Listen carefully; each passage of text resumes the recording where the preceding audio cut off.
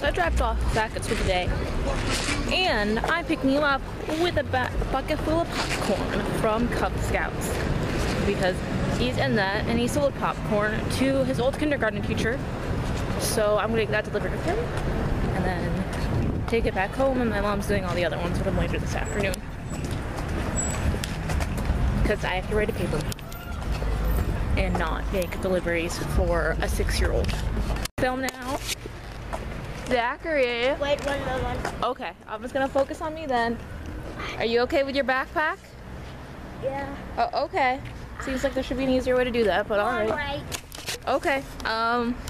So Zachary's teacher told me that he has been especially good for the past 2 weeks. That he has been a very good boy, and he's been very good in school for 2 whole weeks. That's amazing. So, are you gonna keep being good? Yeah. Awesome. So till about like 19 weeks. Till 19 weeks? You think 19 weeks is too long? Then you gotta be bad? Or maybe 25. Maybe. No, how about the whole school year? The whole school year? You're gonna be good for the whole school year? I'll try. You'll try? Well, that's awesome. I'm so glad that you're gonna try to be good for the whole school year. I try to be good for the whole school year, but sometimes I mess up. But that's okay. How do I mess up? Yeah. Like I don't do my homework on time, and sometimes I'm late to school, and sometimes I don't listen to other students as well as I should, and to the questions they're asking, even though their questions are just as important as my answers. But the important thing is, even when you're bad, is that you try to be good next time. Yeah, but I be bad. Sometimes I don't listen to the people. Well, I'm just impatient. Yeah, it's hard to be patient. Guess who got death threats on Twitter this afternoon? Yay. I mean, I guess it still might be afternoon. Nah, it's dark enough. It just gets dark so early, it's hard to tell. But, no, I got death threats on Twitter. Because I believe that we should be helping Syrian refugees who are running from ISIS, because ISIS is bad and everyone agrees on that.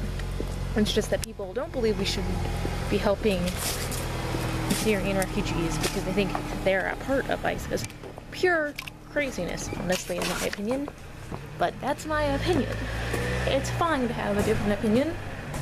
But yeah, no. Syrian refugees are part of ISIS. They are running from them. And the fact that hate crimes go up against Muslim people is an atrocity. Yeah, an atrocity, because people are being targeted out for things that they didn't do, and that's not okay. But it's kind of gotten to the point in my internet career and just of being a person that threats don't intimidate me anymore. Well, they do intimidate me. I'm kind of scared. But the thing is, I'm getting a death threat because people want me to shut up. That's the part of it.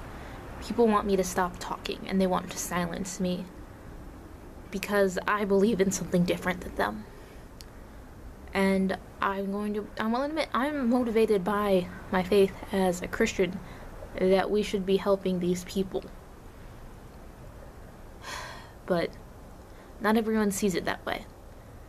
There's racism and xenophobia and a little bit of classism involved in all of these, a bunch of little million details, but I think we should be helping them.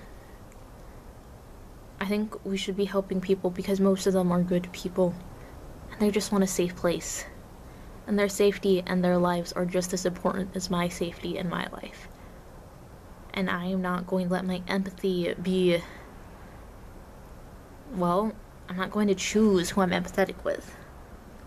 That kind of takes the humanity out of it. You can choose to be empathetic with everyone. I understand that they are scared and they are running and they deserve help. And I want to help them. I am unapologetically empathetic to these people, and I will do whatever I can to help them because I believe that's the right thing to do. But I'm not going to be silenced by people who disagree with me and the people who would threaten my life